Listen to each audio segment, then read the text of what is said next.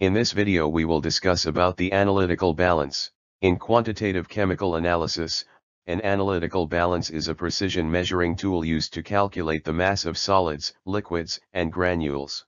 Nowadays electronic balances are used for quantitative measure of the chemical substances, which works on the principle of magnetic force restoration and offer quantitative readability of the substance up to 0.0001 gram. Since the analytical balances are sensitive to air currents, temperature, and other physical factors, they are enclosed to restrict their exposure to the outside world.